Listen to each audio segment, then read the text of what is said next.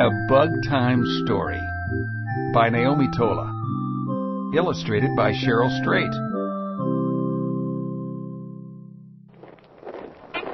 The ants came to the picnic, but they were not invited. The moth came to the spider web. The spider was delighted. The flea jumped on the puppy's tail, and Puppy had to scratch. The ladybug tried to hide in the cabbage patch.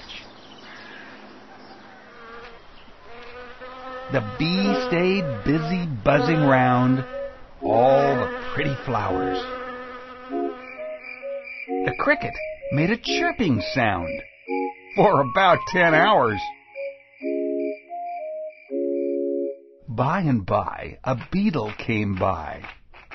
As I watched him crawl, and then a little doodlebug curled into a ball. Dragonflies stop, then dart away when I come too near. Fireflies twinkle in the night to tell me bedtime is here.